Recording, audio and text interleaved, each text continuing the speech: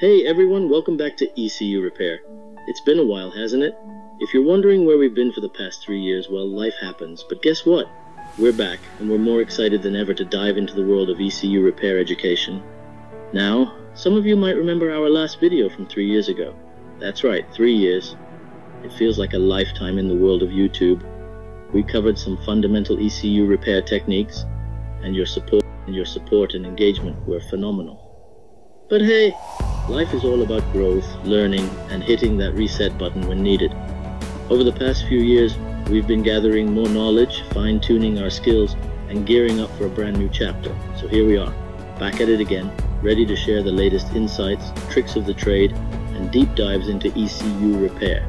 Whether you're a seasoned enthusiast or just starting to explore the world of automotive electronics, we've got something for you. Expect more tutorials, hands-on demonstrations, and even some real-world troubleshooting.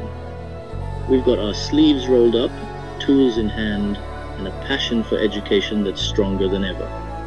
Now, if you've been waiting for this comeback, thank you for your patience and loyalty. If you're new here, welcome aboard. Don't forget to hit that subscribe button, join our growing community, and let's embark on this journey together. It's time to dust off the circuit boards, fire up the soldering iron, and dive into the intricate world of ECU repair education. Are you ready? I know I am. Let's roll the intro and let the learning begin.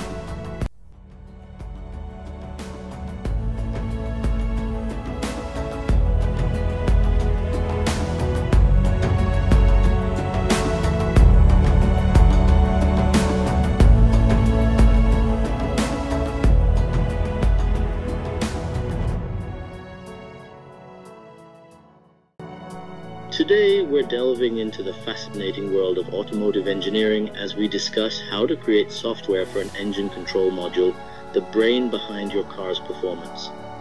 If you're curious about coding and engines, you're in the right place. Let's get started.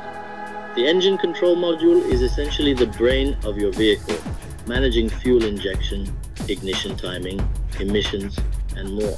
Writing software for an ECM involves creating algorithms that optimize these processes for maximum efficiency and performance. Choosing a programming language. The first step in creating software is choosing a programming language.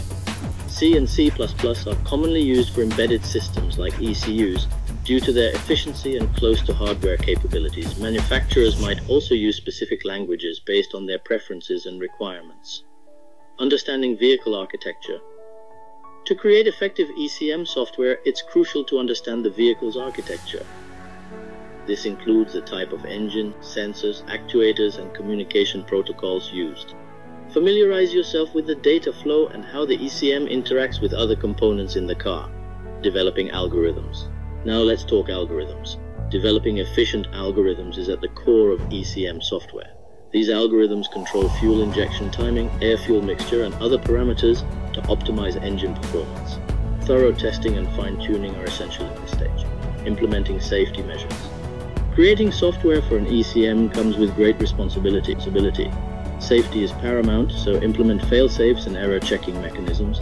This ensures that the ECM can respond appropriately to unexpected situations and protect both the engine and the vehicle occupants.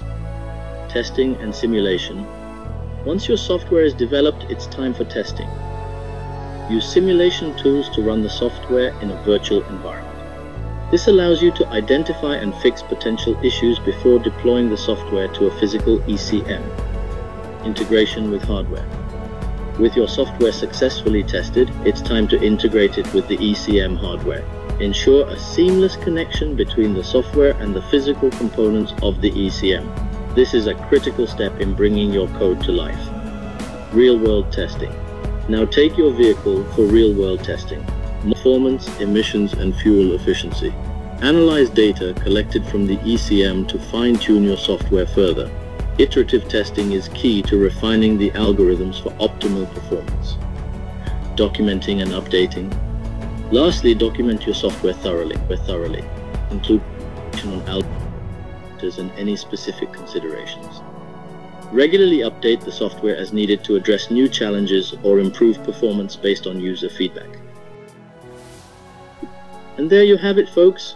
Creating software for an engine control module is a complex but rewarding process that combines programming, automotive engineering, and a passion for innovation. If you enjoyed this video, give it a thumbs up, subscribe for more tech and automotive content, and hit that notification bell. Thanks for tuning in, and happy coding.